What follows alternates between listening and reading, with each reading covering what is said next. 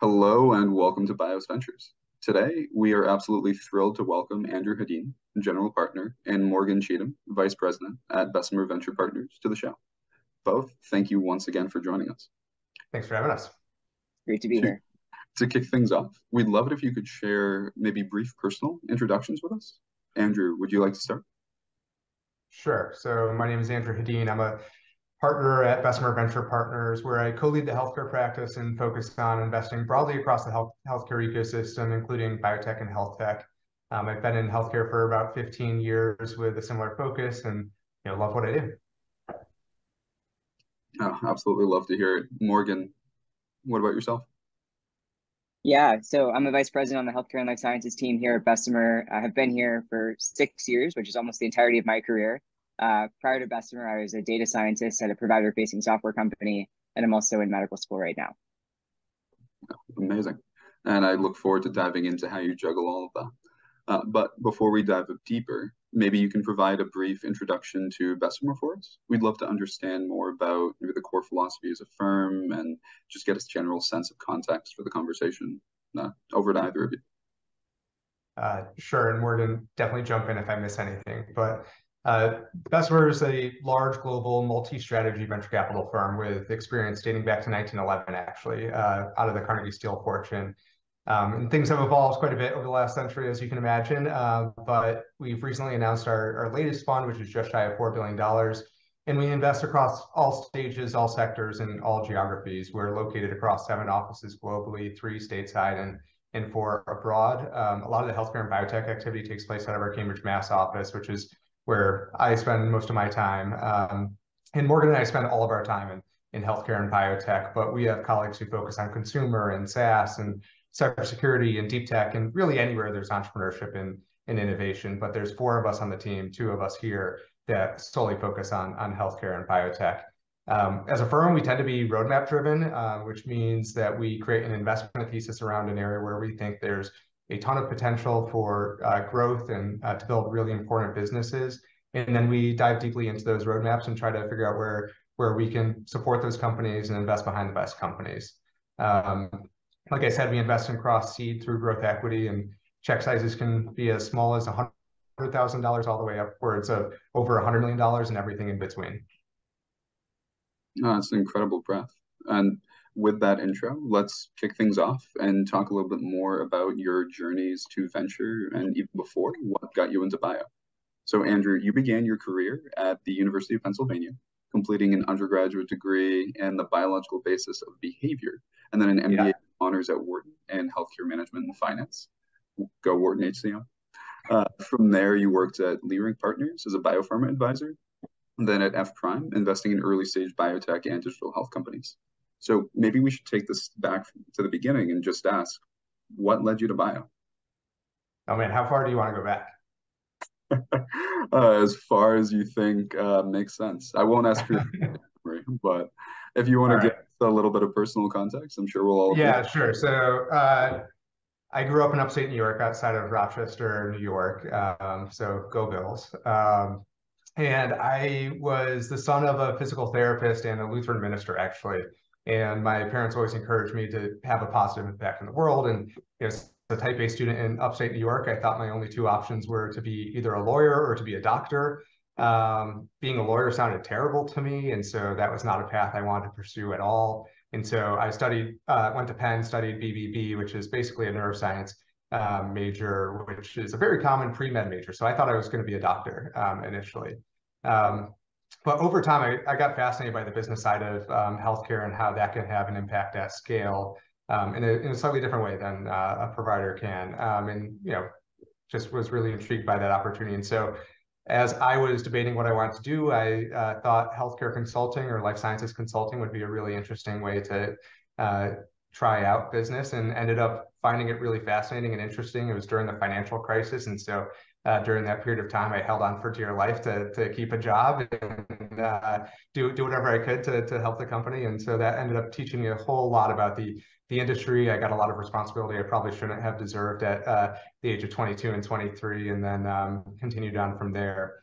And there was one project in particular I remember where we were looking at much earlier stage preclinical and phase 1 assets, and that project got me excited about some of the more scientific innovation that was happening in the biotech industry. And so that got me intrigued to go into earlier stage venture, which is how I ended up transitioning to F Prime a little over a decade ago. And then was there for a number of years, went to business schools, as you said, and then joined Bessemer about 8 years ago. And among potential venture firms, you joined Bessemer in 2015. So what prompted you to select Bessemer? Yeah, there were a lot of different reasons. One, and I think the primary reason was the people here. We got to work with my colleague Steve Kraus, and now Morgan and Sophia on our team, and those colleagues are really important to have great relationships with. And so that was a really key component to joining Bessemer. I also liked that there were people who didn't do healthcare, and those people were also great and super smart and talented, and I got to learn from them and how they thought about investing in the sectors where they have expertise. And one of the things that was attractive about being at a generalist firm to me was there was going to be cross-pollination of industry focus to both push me as an investor as well as leverage expertise for our portfolio companies where there might be an intersection between a biotech company and a computational company, or a healthcare company and a SaaS company. It was really compelling to be able to be part of a broader team with a broader platform that was able to help companies across multiple different industries and share those areas of expertise. And then beyond that, the fact that we have a platform team here that can help support our companies beyond what the investors can do, from recruiting and sharing best practices and PR and marketing, was really attractive to be able to support our companies in that way. I can imagine. And thank you for that great overview. Morgan, I want to bring it over to you.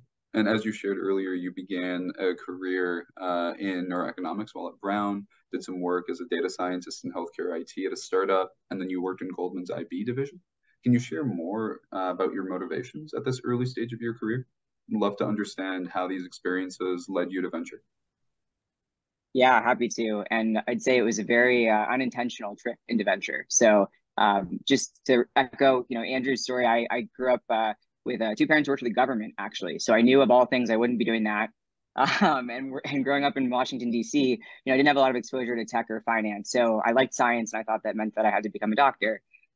Very long story short, I saw my first Epic implementation. So for folks listening, Epic is an electronic medical record that's at most hospitals today. And that was the first time I kind of saw the immense opportunity to fuse computer science with clinical data, and kind of saw how software could scale clinical expertise in interesting ways. So that led me down this rabbit hole of working in informatics. And so during undergrad, worked at a company called Kairos, where we were building algorithms to match patients to their providers. And that kind of became my North Star. How are we going to leverage computation with all of the data that is being produced in healthcare and later as we see life sciences? So I always tell people that what actually ended up happening is that I kind of saw too much before going to med school, and ultimately had to press the brakes and decided that I would follow these passions, and was grateful to meet some of the folks at Bessemer, and they let me hang out right after undergrad. What was supposed to be a 2-year deferral became 4.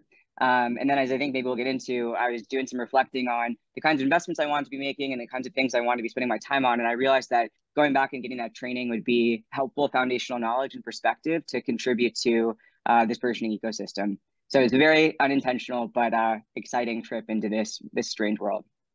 And how are you finding med school so far? I know you're still going through the process, but do you find it's complementing your venture work? I think so. I mean, my colleagues could probably answer better because they've seen me pre and post. I might be, less well rested. Fundamentally, I think that I had a lot of questions as it related to, the underlying pathophysiology of disease and with really those origins. And I'll be honest in answering that. I don't think that a medical degree in isolation can truly answer all of those things. Like in medical school, you get a really great broad overview of pathophysiology across a number of organ systems. It's really helpful in biotech diligence if we're looking at something and we've seen this pathway before, or we understand this mechanism of action, or maybe you've seen a patient with this presentation before and can appreciate what the limitations of a certain delivery model might be for their condition. But I think the other side of this question is scientific inquiry, and what does training in a PhD offer that could complement it? I think that one of the most interesting skill sets that I think people can bring to the table, and you don't need formal training to have this, is can you go from some sort of a scientific question or some sort of an inquiry, some sort of a hypothesis, and take that all the way down to a result or a conclusion that's evidence-based, that's backed by data. We actually do this in venture all the time with the road mapping that Andrew was describing. But I think that's the skill set I'm optimizing for, whether that's developed at a venture capital firm, through a degree, through lived experience, I think is maybe less salient. And I think that's a perfect pivot back to your work as a firm. Bessemer has been one of the pioneers of venture and has been part of over 130 IPOs in the last 50 years. So narrowing to focus on Bessemer's healthcare and life science practice today, as you mentioned, Andrew, the team invests from seed to growth stage companies, reimagining the intersection of technology and healthcare. And so, as also mentioned, you're roadmap driven. And so can you tell us more about how you think about and consider areas of investment and develop your roadmaps and your investment theses? Sure. And Morgan, definitely feel free to chime in here, because I think roadmaps come from a lot of different places. But broadly speaking, the healthcare practice, as a firm, we've been investing in healthcare since 1986. And since that time, we have what we would describe as a barbell strategy, where half of the attention is focused on health tech and services, and half of the attention is roughly focused on biotech therapeutics. And over time, and especially over the last 5 or 10 years, we've been really interested at the intersection of those two disciplines, especially where computation can have an impact on therapeutics and broadly improving the healthcare system. And so that is broadly speaking where we spend our time. But obviously those are really big categories. We've got to figure out, where do we spend our time? Where do we build expertise internally? Where do we feel like we have an opportunity to invest in world-class businesses over time? And one of the things that we're doing beyond just talking to entrepreneurs and talking to experts in the field is just trying to understand what has fundamentally changed about some attribute of the world in this moment in time. It might be a new therapeutic modality that's been validated. It might be a new scientific discovery that is giving us understanding of how to potentially treat a disease. It might be something around regulation that has impacted where we might be spending our time. And if there's a fundamental change in the world, we try to understand where we are in that life cycle. Are we at the beginning? Are we at the tail end of it? Why is now the right time to be investing in this space? And what's the profile of the companies that might be interesting? And then we talk to a ton of experts and try to figure out, what is going to be the attribute of a really high-performing company within that space. We also evaluate the space over time, and so the roadmaps can evolve. We might learn something in that work that tells us, even though you thought this might be interesting, you really should be focused over here. And so as we're doing that work, we'll develop a framework around various attributes of a company that we're looking for, both proactively and also reactively, around the team skill set, around the product attributes, around the clinical trial strategy, if that's relevant, around the data that we'd be looking for, around the specific approach or modality that we'd be compelled by, and what does the funding need to get that company to in order to have an impact on the course of the financing that we participate in. And then we'll create metrics that we say are good, better, or best across each of those various attributes in that roadmap. And then we go and try to talk to every entrepreneur we can, and talk to folks who are leading these industries, and find companies and teams, frankly, that we think are going to be able to build in spaces that we are aligned on, that have the potential to grow into really meaningful businesses over time. I love that so much of the process involves bringing in experts, entrepreneurs, and really getting that buy-in to develop a comprehensive perspective and then build from there. And just as you said, Andrew, historically, the philosophy of investment, it feels like, has been relatively different from tech than traditional biotech.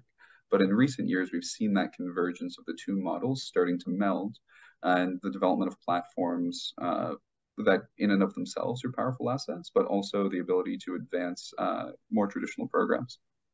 Morgan, would love to get your thoughts on this trend and understand how you're thinking about the impact that bio, tech bio, comp bio, whatever term you'd like to use, is having in healthcare today.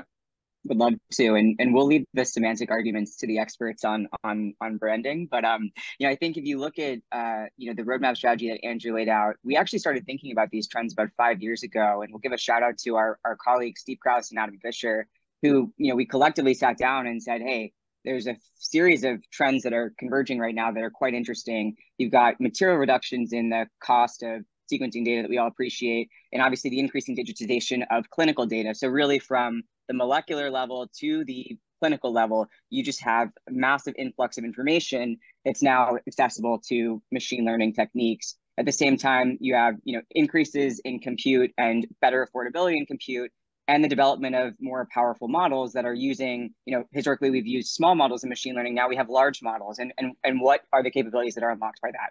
So we saw these trends coming together in 2018 and actually set forth a strategy, which again, we probably should have called some branding experts here. We called it our Deep Health Seed Fund. But we said, in any new category, we'd be delighted to invest, early and often as we get to know founders and experts in the ecosystem. We made a number of investments out of that vehicle, both thinking about computational drug discovery efforts, as well as what are the clinical applications. Some of our earliest investments in generative AI actually came out of this effort. So we invested in a company called Subtle Medical that was using generative modeling for image denoising in radiology workflows. That company had just spun out of Stanford and has really interesting applications, both in the clinic as well as in clinical trials, as you think about accelerating any trials that have an imaging-based endpoint. And then we also invested in a company called Abridge, which is using generative modeling to transcribe physician-patient, physician-physician conversations and to generate downstream kind of workflow items from that single conversation, that single corpus of text. Andrew can speak to some of the other investments that we've also made in this thesis, but I think we have a dedicated, frankly, cross-collaborative fund international strategy in this category, and really have for the last 5 years. The question that we're constantly trying to answer for ourselves, to Andrew's point, is why now, and what new methodologies are particularly suited for near-term scientific or commercial success. No, I think that's a great point to dive maybe into a little bit more deeply, especially as we link it back to what you were saying, not necessarily about branding before, but about how do you, given your investments cover such a wide breadth of topics, how do you both differentiate the fund and develop domain expertise? How do you find the entrepreneurs to work with, and also make sure that they're aware of you in the space, especially in areas that are as broad as life sciences and healthcare? Andrew, do you want to try that one? Sure. And again, Morgan, chime in here. So I think at the fund level, if that's not, the questions are always for both of you, if that's not clear. Yeah, no. I think in general, as a fund, we're both generalists and we're also experts. And so everyone at the fund is effectively a generalist in that we as a firm look at every single sector and we opine on every sector. And that's important to us. It's important to push our thinking. It's important to learn from other industries and how can we apply that to the biotech industry, for example, or the tech bio industry. But on each of the teams, given the fact that we are so roadmap driven, we tend to build expertise in those specific areas. And so we're spending a ton of time with academics and entrepreneurs in these spaces and former portfolio companies and current portfolio companies to help build our expertise and build our network in this space. And that allows us to have the generalist point of view with the sector specific knowledge that I think can be really helpful to the companies that we end up working with and support. There's also an ability for us as a firm to invest across all stages. And I think that can be attractive in the sense that we can get involved at the earliest stages of the business with a $100,000 check and then grow with the company over time as they go through their Series A, Series B, and C and beyond, and ultimately IPO. And I think that trajectory and that ability to have long-term stable capital can be really helpful. We also like the fact that we're able to have that expertise, but then leverage the expertise from our folks who might not look at biotech specifically, but if we're looking at a computational physics-based company like Peptone, which we recently invested in, we can take advantage of the fact and share expertise of our colleagues like David Cowan and Tess Hatch, who focus on quantum computing and deep technology more broadly, and share those best practices back with our companies and leverage that area of expertise. And so we love that cross-pollination. I think that is really helpful to inform our thinking, but then also to support our companies over time. Yeah, maybe just to add to that, I mean, I think what you're hearing is that there's a lot of flexibility in this broader roadmap approach, and the cross-pollination Andrew describes is really where the magic happens. I think we also, in this process, come up with a few kind of almost tenets or kind of governing principles for the kinds of companies we're going to be looking at. And I think in computational biology, like that's broadly been focusing on companies that are actually exploring novel biology. So it's not just a process of expedition, but it's actually exploring novel biochemical space. And so Andrew and I, Sophia, Steve, when we look at companies in these categories, we're prioritizing that. I think we're really excited about companies that are drugging historically hard to drug targets. And we think that there's unique opportunities to do that, leveraging computational approaches. And so I think with some of these governing principles, it allows us to be flexible. We may not, have personally, spent 10 years researching a particular mutation or a particular pathway, but if the governing principle aligns with the thesis of the science that's being proposed, we can quickly run it down because we know it's going to be a good fit and that there's mutual alignment between us and the founding team. So I just add that as one thing that we really focus on. That's great. Oh, that's phenomenal. And to take it in a slightly different direction, but also focus on ways maybe in which Bessemer sets itself apart. One that's always stood out to me are the public antitheses with the heading honoring the audacious. Can you touch briefly on Bessemer's anti-portfolio and maybe ask if there's a life science or healthcare company that might make the list? Yeah.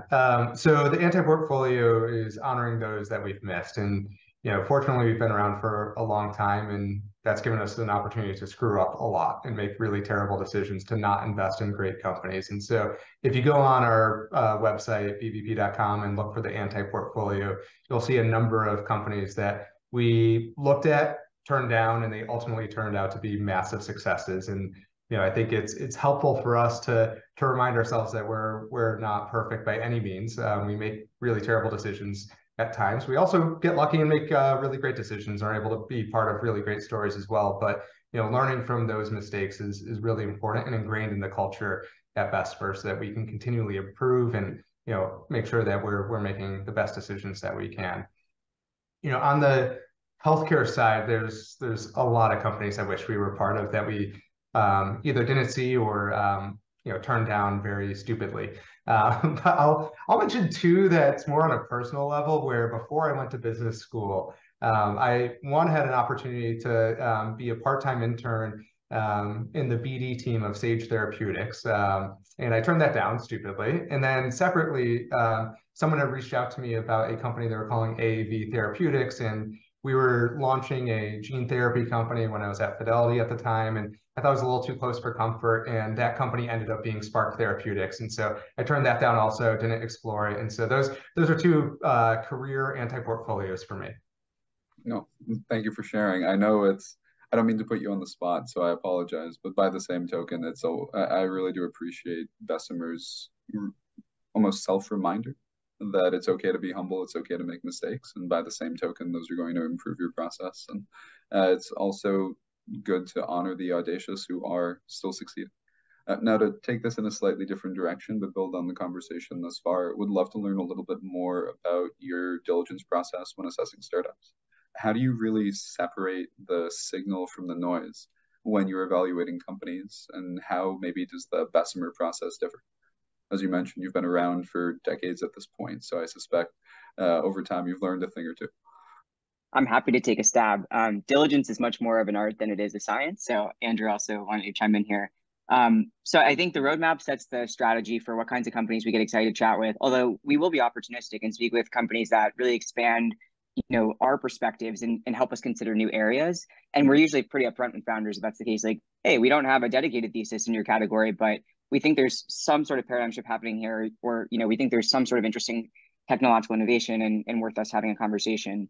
The thing that always comes first is the team, right? At the early stage, ideas are cheap, people pivot, and ultimately we're embarking on a 10-year relationship with a company. So we want to be hive mind with the team and make sure we're aligned, and that we have conviction in them. And so we spend a lot of time up front really assessing that, science aside. Then I think in biotech or comp bio, really it comes down to, what is the technology that you've built? If it's, a particular method, are you kind of anchoring the success of the company to the method, or are you building something that's sufficiently flexible where, you can integrate new tools as they emerge? As we've seen in machine learning over the last couple of years, I'd say the last 5 years, really, the pace of innovation is remarkable. And hitching your wagon to any one kind of alpha generating model or algorithm is probably a losing strategy. We get really excited about the founders that are saying, yeah, we acknowledge that this nature method of the year last year, spatial bio or single cell seq or whatever, we acknowledge that this is a profound technology. But the magic, again, the beauty actually emerges when you combine these technologies and explore the interstitial spaces between them. And so we get really excited about teams that are flexible in their thinking and take combinatorial approaches. And then ultimately, Andrew and I are really excited about companies that are interested in making medicines. And so that typically means companies that are fusing the dry lab with the wet lab, interested in vertical integration. It's not monolithically true, but that's typically the characteristic of a company that we'd want to work with. And then, depending on their stage, sometimes they have, targets, they have clinical indications they're exploring, and we'll obviously spend time with the team and KOLs in our network to help us really uncover whether the science is differentiated.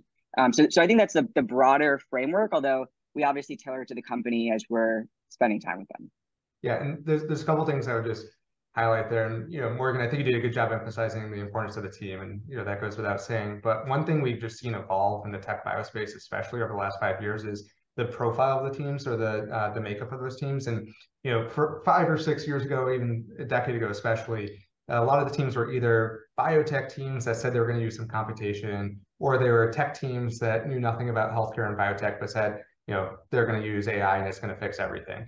I think over the last few years, we've really seen this shift where we're now seeing what we call bilingual teams, or teams that have expertise across both dimensions, both domains, not necessarily in the same individual, but they're able to collaborate as a team and really bridge that gap of being best of breed solutions on the computation side, but with also the expertise and knowledge of how do you select a target, what are the right experiments to run, what are the no-go decisions that are going to be really important to you, how are we going to optimally set up the clinical trials and the chemistry optimization, or the antibody optimization that you need to do, and actually take that forward and turn it into a drug. And that evolution has been a really important one for this space that I can't underemphasize. That's made us really excited to be investing in this space.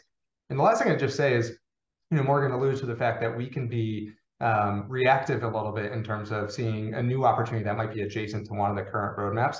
A lot of our roadmaps come from seeing entrepreneurs who are identifying really interesting opportunities, and we'll build that roadmap alongside that diligence process if that is something we get really intrigued by, and build that expertise and that conviction over the course of the diligence as we invest.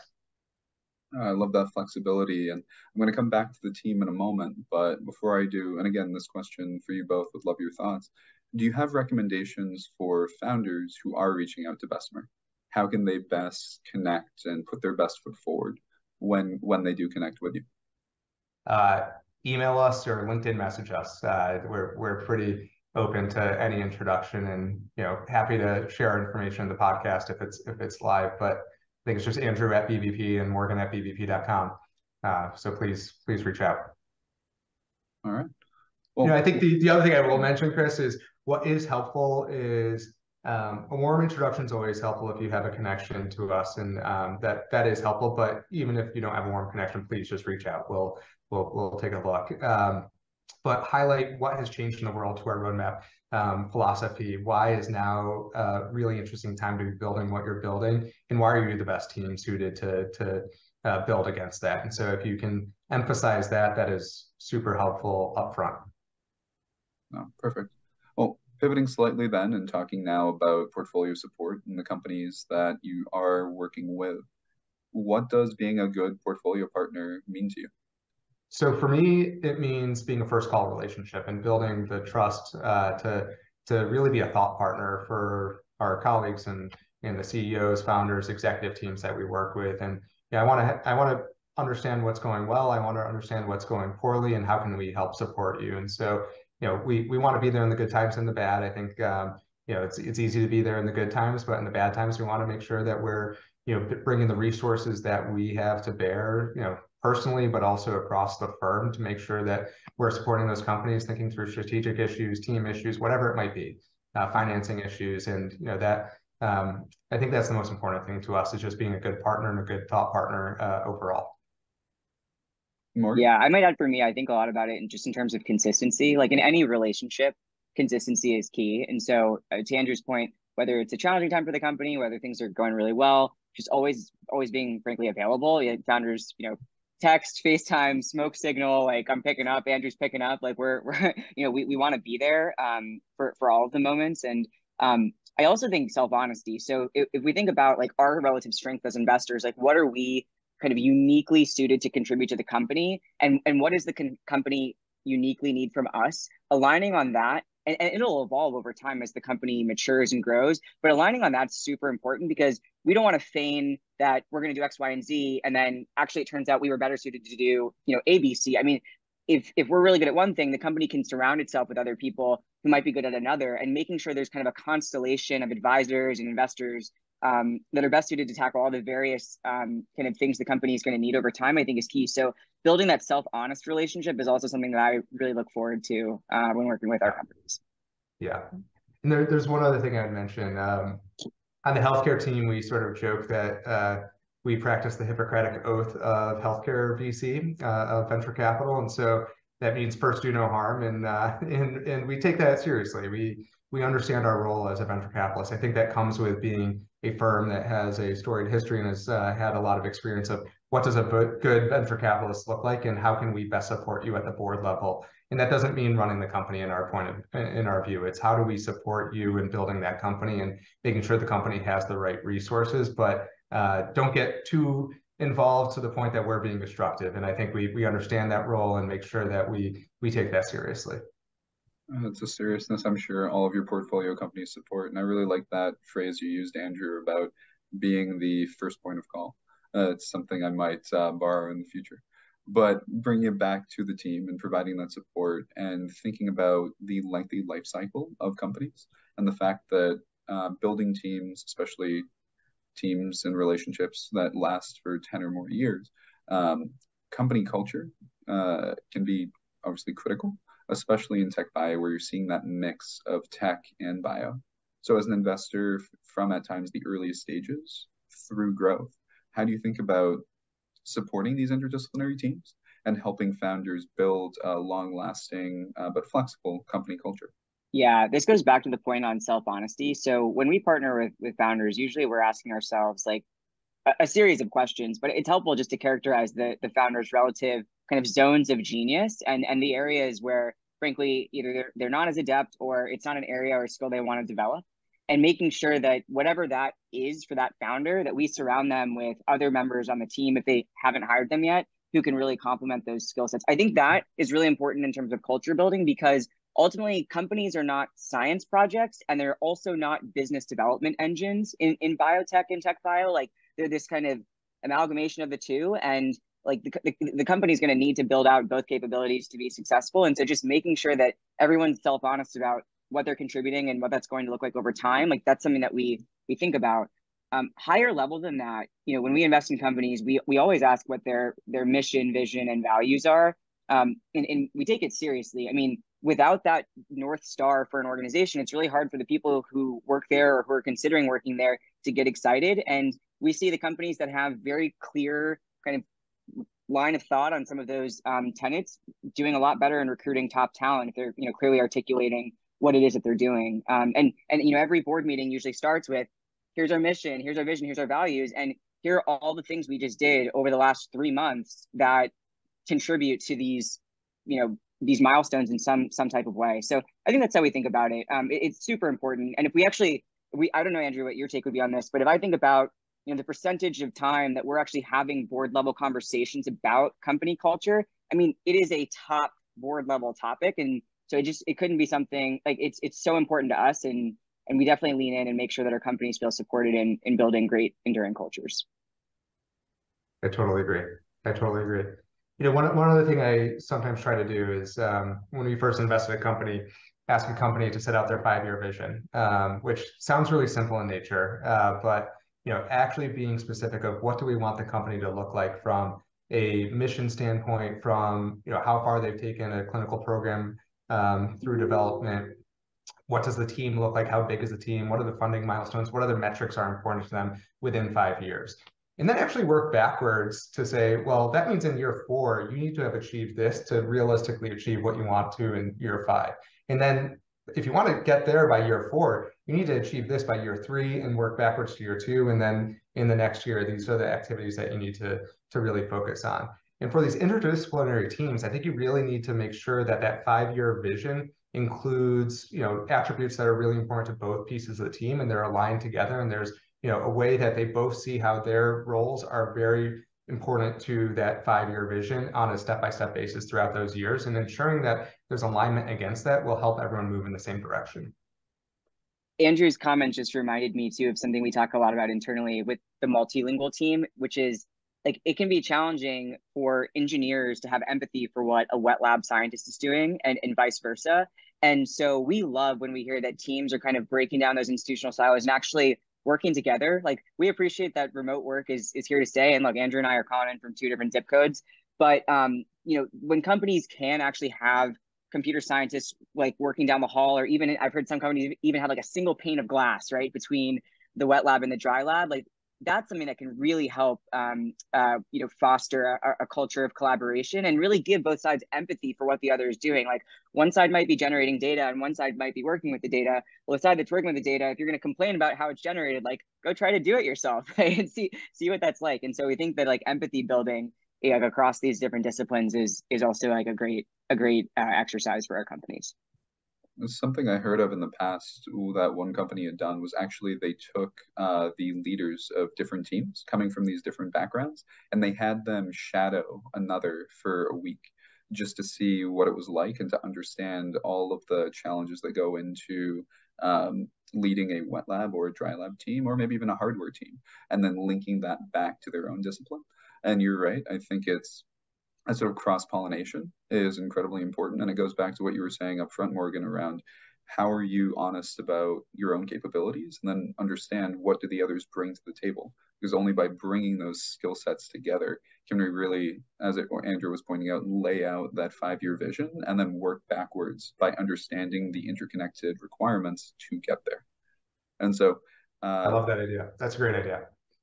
Yeah, I hope it's taken and borrowed. It wasn't originally mine, but it's something that as soon as I heard, I thought made a lot of sense. And another, a very different style was just about adding a little bit of fun to the company, where they went out and they did taste tests for ice cream, just to see which was going to be the best ice cream place in the locale. Which, as a personal lover of the dessert, is something I would also enjoy. So. I think you can take it in different directions, and occasionally stepping back from the professional is always it can be nice. It can be a nice addition. But pivoting back to the conversation at hand, and even building on your point, Andrew, about that sort of 5-year vision and what you were saying earlier, Morgan, about 5 years ago seeing this sort of rise of tech bio and building a roadmap around it. It seems like from the beginning, as investors, you've had a very future forward and tech-enabled investment perspective. We'd love to learn what you've been seeing from founders in terms of the next cycle of emerging technologies, and just to get a sense of what are you most excited by. Andrew, do you want to start? Sure. I'll throw in a few different things that we're spending time on and seeing. So I mentioned that we spent a bunch of time in structural biology and computational physics, which led us to our investment in Peptone. And I think we're still seeing a lot of opportunity there. And I think what got us really excited about that company in particular is upwards of 50% of proteins are known as intrinsically disordered proteins. And these are proteins that are malleable. They're not well suited to traditional structural biology tools like X-ray crystallography, and they're also not well suited for AlphaFold 2 or other AI-generated structure predictions. And so this company has figured out a physics-based way to understand the underlying structure of those malleable disordered proteins, and then how to best drug them. And I think the idea of using computation to unlock novel biology or unlock traditionally undruggable targets, as Morgan had said, is something that continues to intrigue us and is an area that we continue to be excited about and will be looking for. Beyond that, we had made an investment in a company called Chimera Therapeutics, which is a targeted protein degradation company. And we're seeing the next wave of companies in that space. We love that company. We think there's a lot of potential there. And we also think there's a lot of potential in adjacent areas like molecular glues. And so that's been an area that we've been spending a good amount of time. We've been looking at radiopharmaceuticals, next generation gene editing technologies, single cell and spatial biology, delivery tech for cell and gene therapy. And so there's a lot of activity in this space and a lot of things to be excited about going forward. Morgan, was there anything specific you might want to add as well? I think Andrew covered the bulk of our roadmaps. We also like roadmaps have different levels of maturity, and so we also have some more like moonshot kind of roadmaps where we're like, this is going to be important. We just have no idea like within what time frame that'll be the case. And so, a couple areas there, looking at different organoid models and cell-free assays. Obviously, like as Andrew mentioned earlier, regulatory catalysts can be immense boons for different areas we're investing, and appreciating that the FDA has put out strong support for exploring alternative models to the traditional animal model. We're really excited about organ on chip, cell-free assays, as I mentioned, and companies that are thinking about creative opportunities there. And then the other one that seems just to be looming and is particularly relevant in a post-pandemic era is this notion of biosecurity or biodefense. If we think about all the great technologies that you talk about on this podcast, we're assuming like great actors are using these to find new drugs, and that's certainly what's happening across the world. But we'd be remiss not to acknowledge that these same technologies are available on Hugging Face, on name your open source package manager, to people who potentially have different intentions. And I think there was a Nature paper that came out that showed that in a matter of 6 hours, researchers were able to repurpose drug discovery technology to generate tens of thousands of potentially lethal molecules, right? And so I think right now, Andrew and I are trying to figure out with the rest of our team, like, what is a biosecurity company? How do we, like, what does this look like? Is it going to start top down where there's going to be regulatory bodies that are coming up with different, libraries that you should screen against before you're ordering nucleic acids or something like that? Or is it going to be more of a consortium model? But we think there's going to be really important both software as well as molecular technology that's going to address this area over the next 5 to 10 years. I mean, we'd be remiss not to be talking about it. So that's an area that we're kind of learning more about and developing a roadmap around today. It's one that I know has been top of mind for different aspects of the government for quite a while. I remember over a decade past going to iGEM competitions and having the FBI come through and do a session on biosecurity. So it's clear that there's been thought around this, and I'm similarly curious to understand what comes next. And as we talk about today, we're seeing as much, it seems like, innovation on the business side as the science side of the life sciences. And so I'd be curious to hear your thoughts on go-to-market strategy, company journey for the next wave of tech bio startups and biotech companies. How do you think about giving advice to your portfolio companies as they grow and move forward? Yeah, so I think there's a couple different things that are relevant here. If we're talking about tech bio specifically, I think as Morgan mentioned earlier, we tend to be focused on companies that are developing medicines themselves. We sort of jokingly called these companies tech bio mullets, in the sense that in the front, they look like a biotech company or traditional biotech company, but in the back, they're leveraging computation. It's a crude analogy, but it works for us. And so looking for these tech bio mullets that are really focused on delivering therapeutics to add value to patients' lives and treat patients safely and effectively. And I think at the end of the day, it almost doesn't matter if you're using computation to develop a drug. What matters is the drug safe and effective and adding value to patients and providers over time. And so that's sort of a North Star for us in a lot of the companies that we're looking at. Whether you fully finance that through phase 3 trials is a financing discussion over time. Do you partner part of the platform? Do you partner a specific asset? That's another discussion. I think it's very situationally dependent, but that's more of a financing structure. How do you optimize the cap table? How do you think through, what is the best non-dilutive source of capital over time? And, what are the best value inflection points and use of proceeds of the capital that you can obtain through venture capital resources? And so those are all discussions that are had in real time. They're very company dependent, very situationally dependent upon which assets do you have the most conviction in, what do you have conviction in terms of what the platform capabilities are, where might you be able to partner and build additional expertise and additional gain additional funding. And so those are very relevant questions.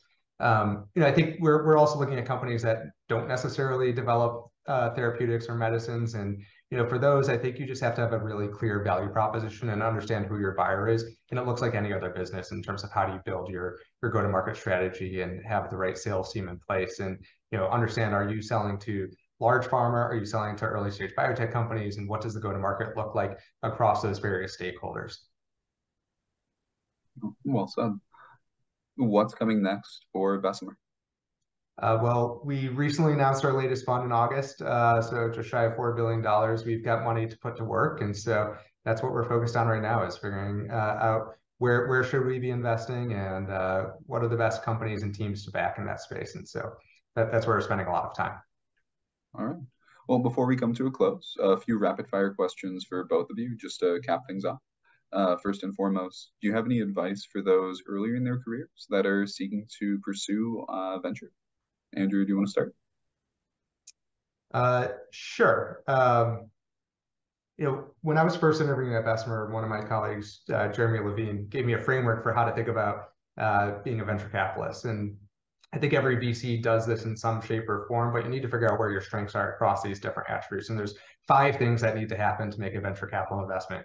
First, you need to have an investment thesis. Second, you need to figure out how you're going to source deals, find deals proactively or reactively through your network. How do you diligence those effectively and make sure you're making sound decisions, understanding the risks? The known unknowns are also important to understand, and really making sure that you have the right level of information to make an informed decision. Learning how to win a deal and make sure that you are supportive to the companies over time, and build that expertise is also important. And then finally, fifth is, how do you best support those companies through their journey, either to M&A or IPO or some other outcome. And all of those things are important, but I think the core skill set to build early on is creating investment theses and then figuring out how to source opportunities. And so I strongly recommend you test out your own investment theses. Actually put it down on paper, build PowerPoint decks to pressure test the thesis, figure out why now is interesting in the space, how would you evaluate those companies, and then actually figure out how would you find companies that fit those investment theses and put that down on paper. And you can track that over time to see how those companies do. And if you start building that skill set, I think that gives you a sense of, do you like the job, number one, which is really important. And then two, how do you refine your investment strategy over time and think through making sure that you're able to deliver on all 5 of those attributes over time. Great advice. Morgan? Yeah, I completely agree with everything Andrew shared. I would say also, at the early stages in a VC career, it's really important to just consume as much information as you can. Like, as an investor, we're not particularly deep in any one area. Again, like, we're not experts in a single modality or a single target, but we're asked to play across a very broad landscape. And so I find the information diet to be an essential element of being a good investor, and just to try to, for the Bayesians who listen to the podcast, like, train your priors is kind of like the example I'd give. And that could be, from within bio, but also from outside of bio. So, like, I was talking to a friend last week who works at a methods development group at a large tech company, and he works in bio, but I was asking him, like, you all are building new methods. Like, where do you find the inspiration for new methods? And he was like, actually, we read a lot of machine learning papers from other fields, like, not even related to bio. And I think that analogy extends really well to venture, where, we're at a generalist fund. We can sit here and see what's happening on our consumer team and see that they're talking about generative AI for synthetic voice or synthetic avatars. And we can say, well, it's only a matter of time. It's a matter of, like, when, not if, this technology makes its way into bio. And then you can start to Andrew's point, really refine that thesis into something that's coherent, that can be articulated, that can be shared, that can be distilled for others to understand it and poke holes in it. Frankly, it's also an important part of this process. Is it's really iterative. So I'd say information diet and consuming content to shape your theses is essential. I mean, we've talked a lot about the professional today, and thank you so much for giving our audience some advice as well as some insight. How do you like to spend your free time? Maybe let's dive a little bit into the personal just for a moment. Morgan, do you want to start first this time? Yeah, I'll go briefly. You can't see it here, I have a massive indoor plant collection. So I'm often tending to my plants or finding new ones to bring home. So that's a huge hobby of mine. And then for the folks who know me, I spend a lot of time in Brooklyn. That's my community. And there's lots of fun, like, concerts, shows, art things that I frequent. So just being there is kind of a happy place for me, and exploring all the different things that are going on. Andrew? Yeah, I've got 2 kids who are both under the age of 3, and so I spend a lot of time with them, and I love it. They're really fun ages, but they consume a lot of my time alongside my wife, and so we try to do as many outdoor activities as possible with them, going skiing now, and just being outside in general with them. and it's a lot of fun. Two pandemic babies are not something I necessarily recommend, but they've been awesome to have in our lives. So we're spending a ton of time with them now. Beyond that, I'm a massive Buffalo Bills fan. It's something that you would see if you looked in my office. There's a lot of Bills paraphernalia here, and so I am very optimistic for next season now. All right. Well, we'll keep our fingers crossed for you. And Morgan, next time I'm in Brooklyn, I'll definitely hit you up. Otherwise, any other closing thoughts, shameless plugs, anything we've missed you'd love to share? Just reach out. If you got something that We're here. is interesting that we should be taking a look at, we'd love to hear from you. All right. Well, thank you, Andrew and Morgan, for an absolutely fantastic conversation, a great episode. Very, very thankful for your time, and thank you again. Thanks, Chris.